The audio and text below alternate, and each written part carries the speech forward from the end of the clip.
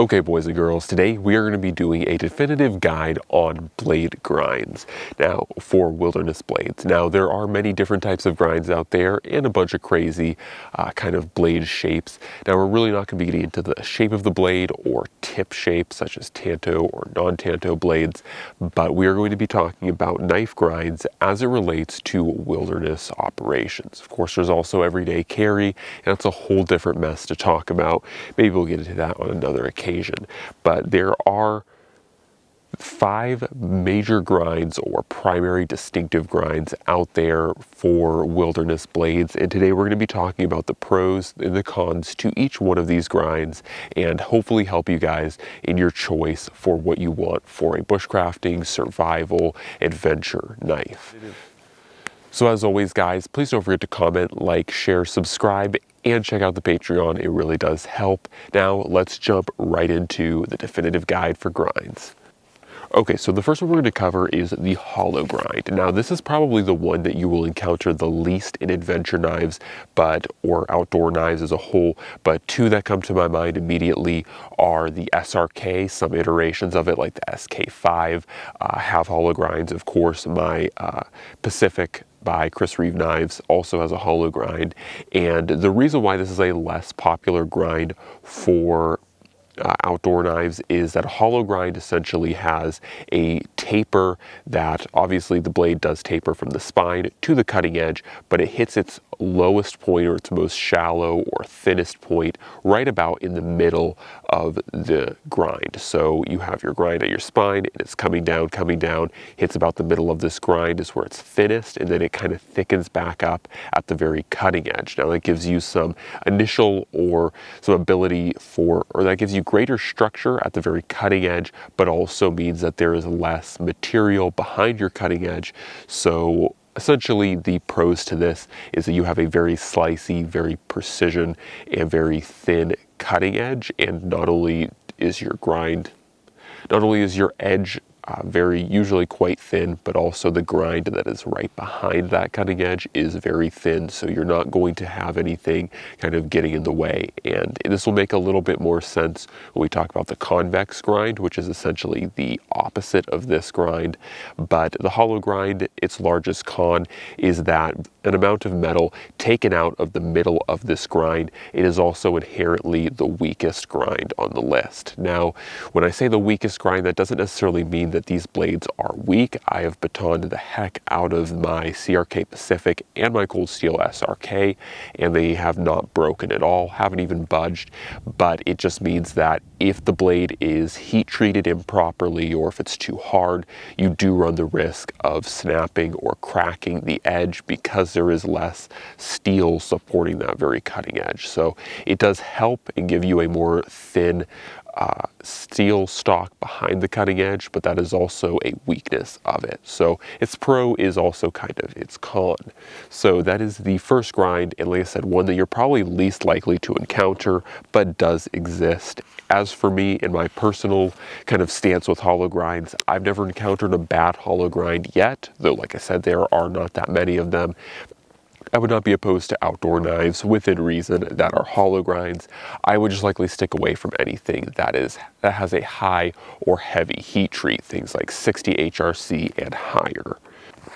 Okay, so naturally, the next one on the list is going to be the convex grind. Now, like I said, the convex grind is essentially the inverse of the hollow grind. So what that means is you have your grind, and as the blade is tapering along that grind, or the stock of the steel, I should say, is tapering along that grind to the very cutting edge, essentially the middle of the steel kind of thickens back out, and then it tapers right off to a very fine cutting edge. So the advantage to the convex grind is the fact that you have a very nice, very thin cutting edge, but everything behind that very cutting edge is thick. So you get a lot of spine and kind of middle grind structural rigidity. So these are usually very tough grinds, so you can baton the heck out of these things. You can, chop with them. They're very strong blade grinds, but the thing that you suffer with is that slicing can be okay, but when you try to do things such as feather sticking, when you try to set that blade or the very cutting edge against a piece of wood per se that you want to cut on, you're going to be hitting the grind or the thicker stock of steel in that grind. So you have to kind of learn how to use a convex grind, and if you go from, say, a flat grind or a full flat grind, which we'll talk about in just a second, you'll have to kind of retrain your hand to hold it at just that perfect angle so that you get the cutting edge but not the middle portion of your grind. So that's the biggest disadvantage to them. The biggest advantage, like I said, is going to be that they're very tough, very resilient edges, even to higher HRCs, because you have a lot of support with that grind behind the cutting edge. In addition to that, the other kind of disadvantage to convex grinds is that because you do not have a traditional bevel, like every other knife featured here except for the Scandi, in a way, which we'll talk about, but so essentially none of these knives so no true convex grind has a bevel. So what that means is when it's time to resharpen this knife, you have to either use a piece of leather or sandpaper or some type of sharpening system that kind of conforms to the convex grind. So sharpening is difficult with these. Use can be difficult without training or without experience, like using the blade. And so the pros, like I said, are that it is strong, but there are quite a few cons to convex ground blades. One thing to mention too that is also a bit of a pro to these is that because the slicing with convex grinds is usually pretty good too, because so long as that whatever you're cutting or slicing doesn't come up onto the grind, you still do have a very thin, very precise edge, which does help with chopping too. So the convex grind is a very unique grind. You will probably find more convex grind or ground blades than hollow ground, but convex grind blades or convex ground blades are pretty rare as well. You'll usually only see them on more expensive knives, things like Bark River knives or Falkenevens. All the Falkeneven, like the A1, S1, and F1, the A1 pictured here, all have convex grinds to them. So that is kind of the convex grind. So the next one we're going to talk about is the flat grind. And the flat grind is essentially, so the flat grind, or it is also known as the saber grind, is a pretty traditional, pretty standard way to grind a knife. So if especially you're using a jig to grind out your blade, this is one of the first grinds that you're probably going to learn. It is a very easy and very good grind. It's kind of a jack of all trades, master of none. So essentially how this works is you have a straight tapered grind down to a bevel. So the bevel is going to produce the very final cutting edge, but that grind essentially is just removing material and reducing the thickness of the stock of steel behind the very cutting edge. Now, because this doesn't have any fancy geometry going on behind the cutting edge, like I said, this is essentially a jack of trades, jack of all trades, master of none. So the slicing performance is okay. The batoning and structural rigidity of the blade, usually depending on the steel, the temper, and the thickness, but assuming that all things are equal and just fine, the thickness or the structural rigidity of the blade will be just fine. You won't really see these knives, breaking edges, maybe tips, but you won't really see any edge breakage, and you won't really see too much problem with a straight flat grind. Now, like I said, because this is a just jack of all trades kind of generic grind, this is not the best grind for every situation. It does have harder field maintenance than the Scandi grind, but not really that much harder because you do have this bevel to work with. So there is that. Overall, it's just a really generalized good grind to go with. Not the best, but not the worst. And its pros definitely would be that it is capable at doing many different tasks. It's very well-rounded. So if you're going to be doing things like carving, feather sticking, batoning, this grind will do it all okay. Once again, things like the convex grind will be better for batoning specifically because that grind is kind of pushing a piece of wood apart and it has a finer edge. So if you're going to be chopping with a flat grind, obviously you wouldn't use something this small, but larger knives, the convex grind is still going to perform better. Hollow grind is also going to perform better at slicing than this because it has less material around the center of the grind. So once again, it's just a really generalized grind, very easy to mass produce or to begin and learn how to make knives. Usually that's where you will see flat grinds, and usually you will see flat grinds on knives that are cheaper and more generic because it's a much easier grind to make. Not to once again discredit, there are fantastic knives and custom knives that also use flat grinds. It's not a bad grind, it's just not the best is all I'm trying to say. So now we're going to move on to the full flat grind. So the full flat grind is the same basic principle as the flat grind that we just mentioned. So with the flat grind, it's a grind that comes down from some point on the steel stock and goes to the edge. The full flat grind just signifies that the grind starts at the very spine of the edge and goes down. So usually, and you will see, and I'll do a close-up on this one, but usually with a flat grind, you will see some portion of steel stock thickness in the side profile of the blade, whereas a full flat grind immediately starts its grind down to the cutting edge or down to the bevel at the spine. So the biggest pro to full flat grinds over flat grinds are that you have an edge that usually is thinner when it gets to the bevel. So you get a little bit better slicing performance out of a full flat grind than you do a normal flat grind. Aside from that, they're basically the same grind. They're very easy to make, and once again, you'll see these on a lot of mid-range to even cheaper knives or less expensive knives. Doesn't necessarily mean they're bad blades or bad grinds, it just means that they're easier to mass produce and easier to make.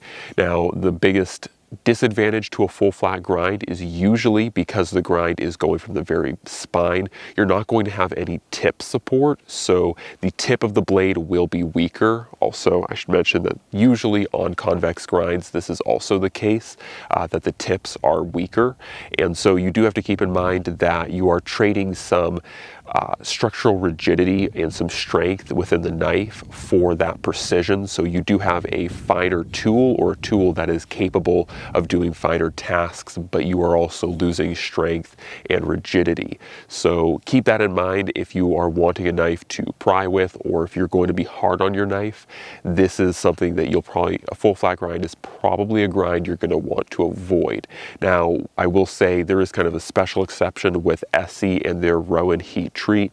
The SE and Rowan heat treat is usually around 56 HRC. So these knives, you can pretty much bend the tip and you're not going to break it. Now, I will say that you will likely bend the tip and then you'll have to bend it back. So it's not great to do and would not recommend bending the tip of your knife, but you will not usually snap the tip of a 1095 Rowan heat treated SE knife, usually. So that is a little bit of a kind of disclaimer with SE knives, but by and large with every other flat grind, I would not attempt to do anything with the tip because it does not have any reinforcement or structural rigidity.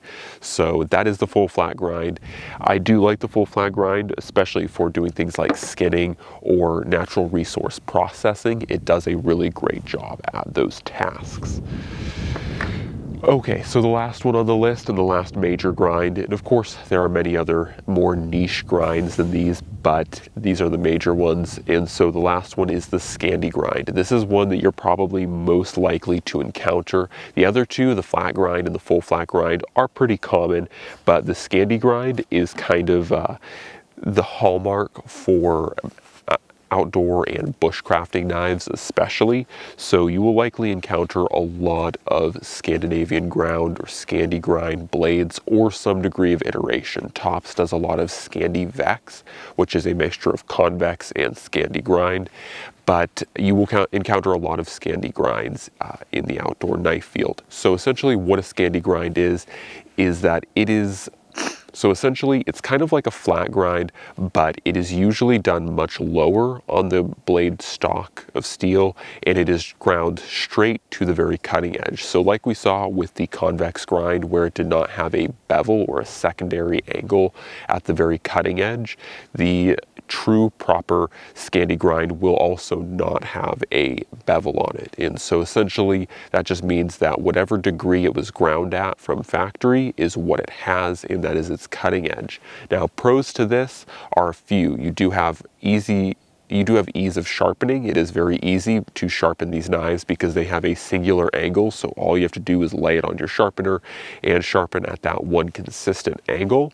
The other thing that makes Scandi knives really great is they are probably one of the best blades or grinds for carving. They bite into wood very well, very deep. They feather stick very easily. They even baton pretty well, and I think that's why the Scandi grind is so prevalent, is because it performs bushcraft and camping tasks so well, better than any of these other knives in particular. Now, the disadvantages are going to be and I should say mild disadvantages, because they're not really too big of a disadvantage, but things like game processing, things like resource processing.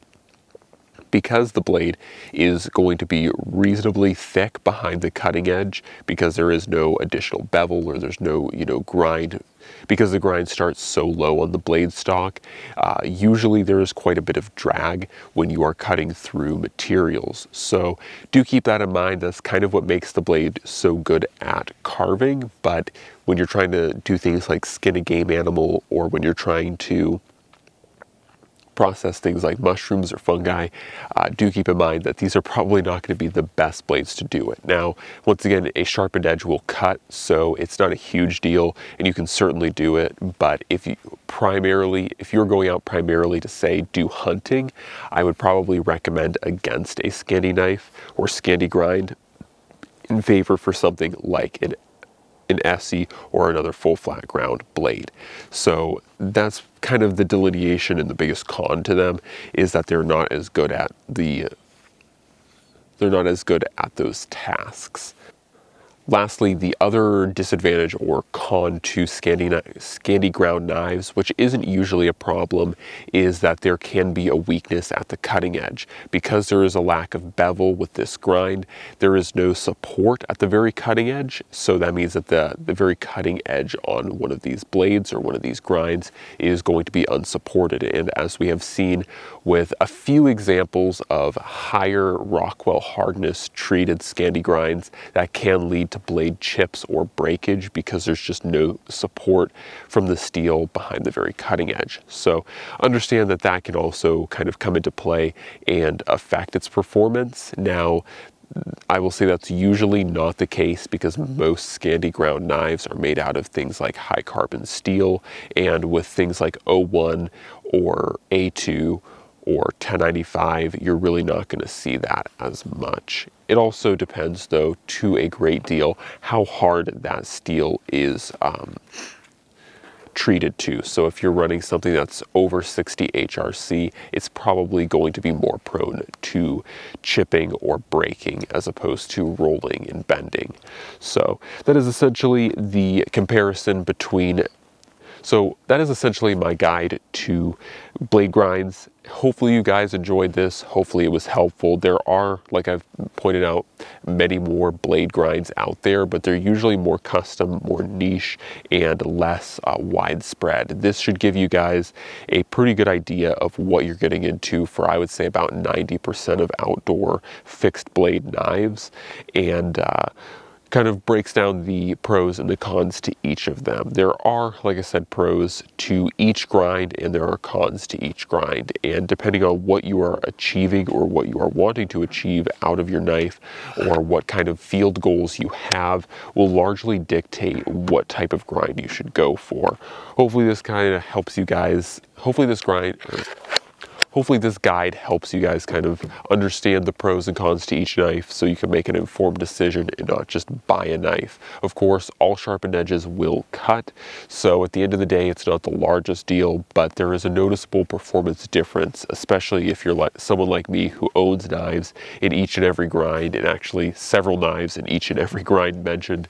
You know, you will notice a performance difference between switching from something like my CRK Pacific to the Battle Lore to the A1 to the SC6. They are all going to cut wood or cut different materials just a little bit differently. Some will cut it with greater ease, some will have greater drag, some need to be held at certain angles, and others don't. So there is a minor differences between each and every one, and of course there is some structural rigidity that goes into each one. Some are more structurally rigid, some are less, or some are more weak, some are a lot stronger. So hopefully this gives you guys an idea of what you're getting into when it comes to picking an outdoor knife.